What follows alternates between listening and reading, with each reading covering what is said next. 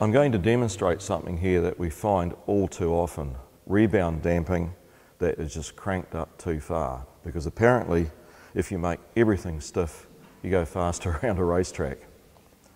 So to get a perception of feel, you need to press on a solid object somewhere coinciding with the seat.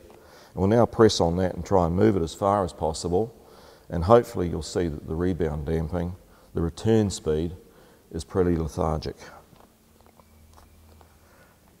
Basically, to a trained eye, or with a little bit of practice, you can see that that is way too slow. The effect of that is you're not going to find grip on the down ramp of bumps, and generally the bike is just going to feel terrible. It's going to spin up coming off the turns, especially if it's a high horsepower bike, simply because the tyre can't find the track. Rebound is not only about control of the rear end and preventing wallow, it's also about finding traction. If there's only one adjuster on a shock, the most important adjuster to have is absolutely a rebound adjuster.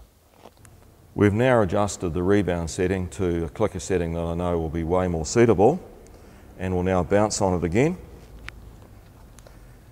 And compared to the first presentation, where we had it way too slow, you should now hopefully be able to see that it's returning quickly.